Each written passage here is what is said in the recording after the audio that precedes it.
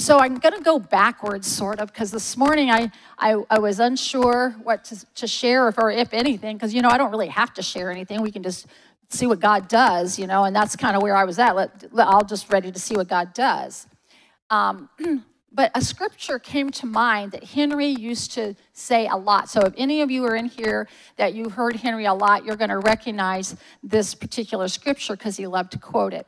So it's in Psalm 68, and it's in verse 19.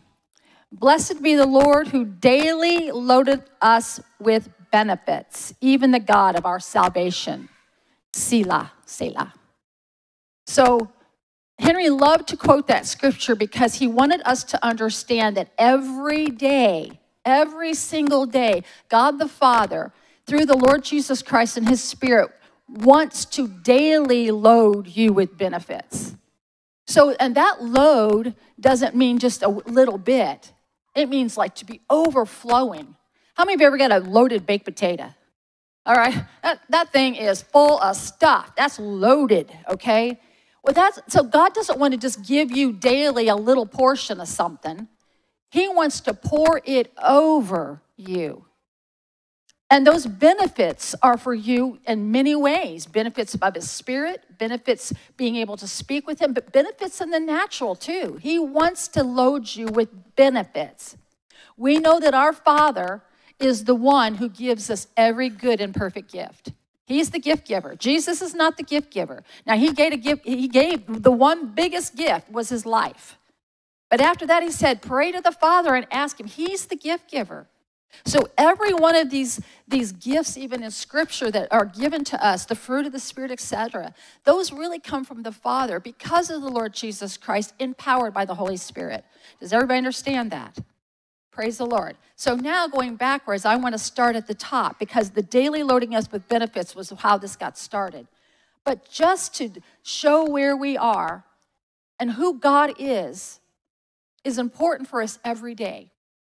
We know that Israel's at war, and so that's been one of our hearts and everything, to pray for Israel, for the troops, etc., to pray for the country of Israel. And why? Because we know who they represent in Scripture, who they are in Scripture, and we're watching their timeline with great interest. There are sisters and brothers, some of them. They all still, the ones that pray to God, that's our God, so where they're at with him, that's God's business. But I want to read in Psalm 68.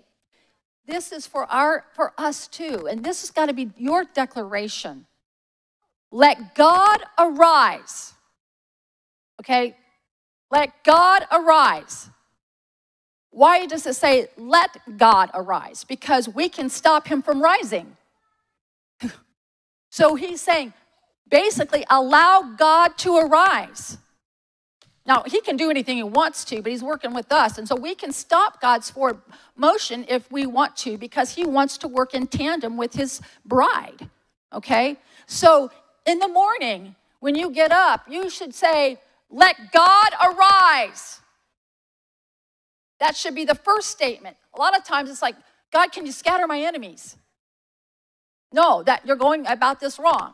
First, God's got to arise, or there's no enemies going to be scattered. Because you're not going to be able to do it, not without him. So let God arise. Let his enemies be scattered. Amen. Can you say amen with me? Let God arise. Amen. And let his enemies be scattered. Amen. And amen just simply means so be it.